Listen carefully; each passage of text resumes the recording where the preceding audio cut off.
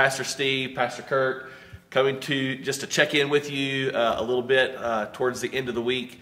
We just want to share with you that over the coming couple of weeks, that as things have started to vastly improve with the virus, that we are really hoping to begin to open things up. We hear you, that you are excited to be back together with your church family. We hear you, that you're wanting to do it in a safe way. So we're looking forward to what is coming up. So we are, as Steve said, trying to build things back, trying to create a space here where we're safe, but we're together and we can celebrate. There's a number of things that you'll be seeing coming to you in email or on Facebook.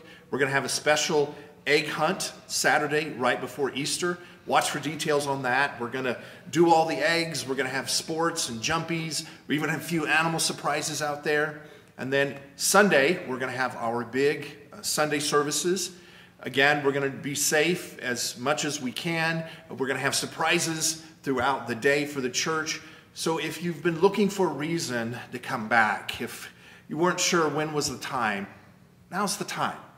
Around Jesus, especially his resurrection, we as a church can gather and celebrate and know that dark times end, that there is light at the end of the tunnel. Sure. And we as Christians should be together at that moment. And the week after Easter, it is our plan.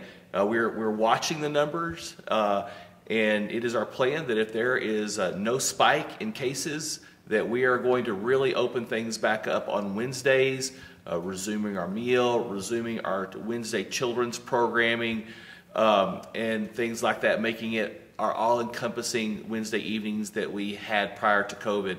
And so that is something that you can look forward to us announcing the week before Easter.